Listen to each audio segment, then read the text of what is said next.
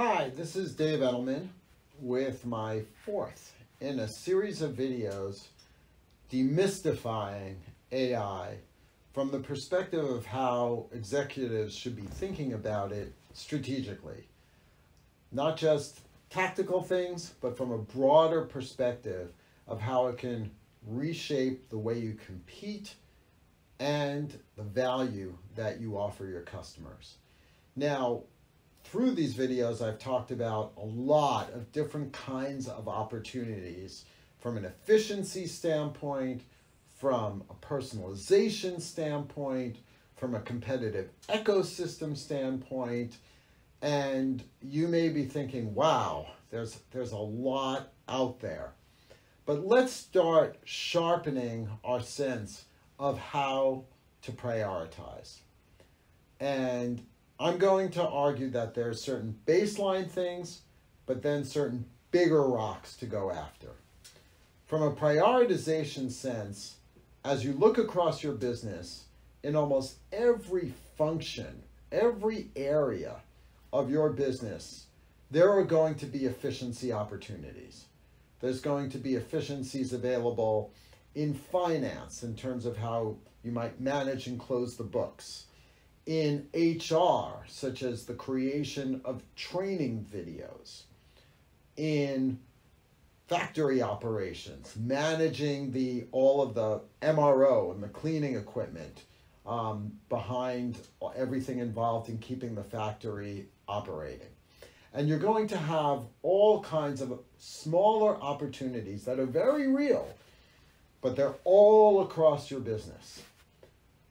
Those should be looked at within the context of each of those different departments, providing those departments with some expertise in the center of people who can think about AI-based opportunities, either in-house, people who you have, or consulting support, very lightweight consulting support, but all of those can be done hopefully within a department where they can go and start to chase a more narrow tactical opportunity. And learning about those across the different functions, sharing how people are going about it, what their strategies are, there's tons of opportunities to learn. Then there are bigger rocks. The bigger rocks are, how do we change the way we compete by dramatically reshaping our cost structure, or by changing the customer experience in such a way that one of the biggest frustrations, one of the biggest compromises that customers face, we can eliminate. And let me give you a really good example on this.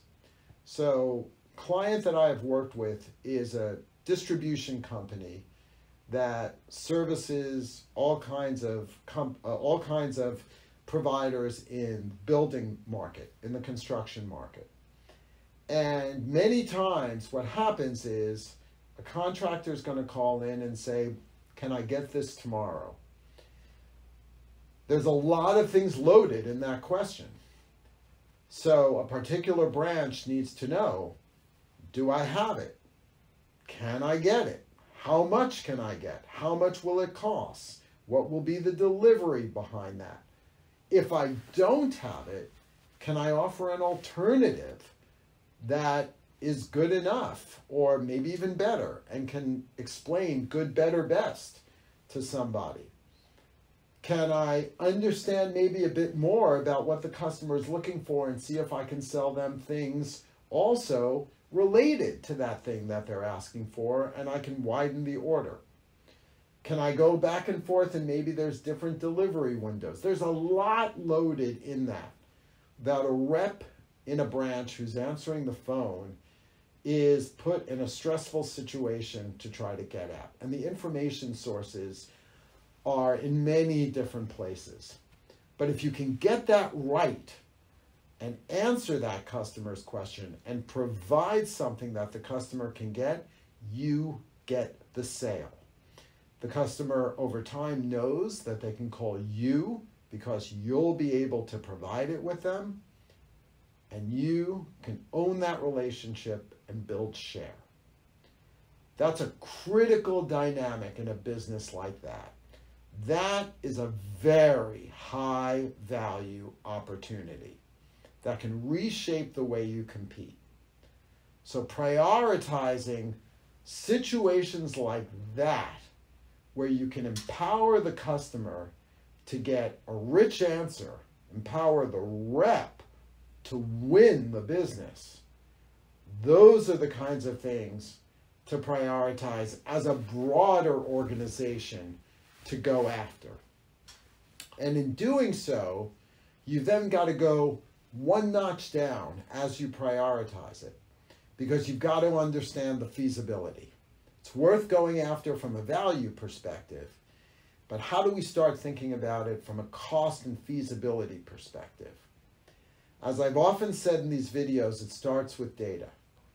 So thinking about the opportunity, why don't you take 3 or 4 different variants of the questions, different kinds of use cases in a similar situation, and start laying out what's the data that we need to answer that question. What do we have to bring together? Where is that data? Does that data exist as data, or do we have to transform it? So for example, in that data, if we were going to say good, better, best versus something else, that's not data that necessarily just exists. You have to create that. There's analysis you would have to do. There are parameters you'd want to put in that define good, better, best. So you have to understand, can I get that data? Is that something within my 4 walls? Is it something I have to build an ecosystem with, let's say in this case, manufacturers to put together? How would I be able to do that? Are there ways to actually use AI itself to create that data? Do I have to buy that data? So understanding how you're going to assemble that data is one of the first and most basic assessment building blocks when you're evaluating something to go after. And you have to figure out whether that data is something you can get. And maybe there are ways of going about supporting the customer with smaller pool of data, but you've got to understand the broadest amount of data that you can have. Then, as you start going through that, you also have to ask yourself, how big a behavior change would this be for the customer, for my rep, in terms of operations, in this case in the warehouse? But for this actual particular example, there actually aren't that many fundamental changes in behavior. There may be changes in the way some of information in the past has gotten loaded into systems and which system the reps use, but there isn't a fundamental change. A customer calls and asks a question. Now the rep has to be prepared to go further in how they're answering the question and using whatever AI tool you have. But it isn't a dramatic change in the rep's behavior. In other cases, there may be a whole set of new things that the rep has to ask the customer. The rep may need to understand that they may not have had to understand before. They may need education in order to do that. So you have to understand how big a change operationally. So you've got the data that you need to assess, and then the operations. And then the third part, of course, is there a tool for that? Can we actually provide that intelligence? And as I talked about in the first video, what are the things that you need to do to make that use case happen? Do you need to enhance and integrate data? Well, there are capabilities for that. Do you need to search? Yes, you do. You need to search for whether products are there. Do you need to generate something? Well, you might need to generate what a plan could be, or the good, better, best assessment to share with a customer. Is there an action to take? Well, in this case, yes. It could be scheduling a delivery. and then all of the invoicing and everything that would go underneath that. Is there an optimization involved in this? Well, as the rep is talking with the customer and seeing what the system is providing, there could be feedback that goes back into the system that helps it learn. In this case, all of those different steps are things that AI can do. There may be tools for each one. That would be very cumbersome to tie together, but it gives you a basis for at least going out there and exploring, are there capabilities that can bring some of those techniques, those capabilities together in 1, 2, maybe at most 3 different tools that could work together to handle that breakthrough use case of changing the whole way that we handle sales inquiries. So as you're starting to think about opportunities, think about them on 2 levels. All of the smaller things that can happen within different functional groups of your company, where people can experiment, can try out different tools, create different ways of actually going about things, using those tools to see if they can do it faster or create more variations. But then also step back and think about the big rocks that can move the business. And for those big rocks, what will it take in terms of data, of changes in operations, and AI capabilities to deliver those? Because if you can change the nature of a customer interaction to empower somebody to do something valuable that they could not do before, that could become the thing that pivots in their mind how your brand is using information to drive value to them.